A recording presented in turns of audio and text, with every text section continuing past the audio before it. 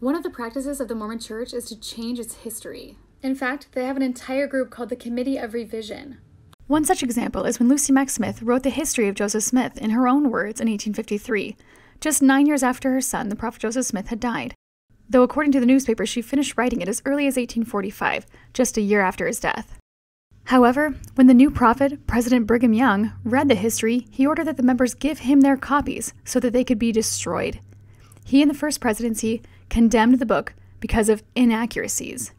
The book was reworked and reprinted, but what changed in the book? According to Jerald and Sandra Tanner, 62,000 words were changed or deleted from her original writing.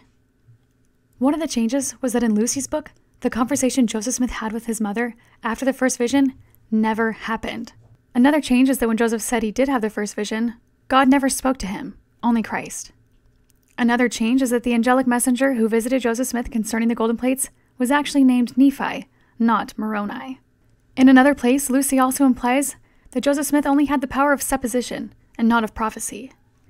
In Lucy's original book, she says she could only see the breastplate beneath the muslin handkerchief and see the metal glistening. This was changed so that Lucy was able to now feel the breastplates instead. Additionally, when viewing the breastplate, Lucy's immediate reaction, according to her, was that it was probably worth $500. This was scrubbed out because these are sacred items. We shouldn't be concerned for their monetary value. In Lucy's original book, she tells a story of Sidney Rigdon, who was dragged out of bed 3 times in the middle of the night by the devil. The entire story was scrubbed from the reprint. Thousands upon thousands of other important changes were made.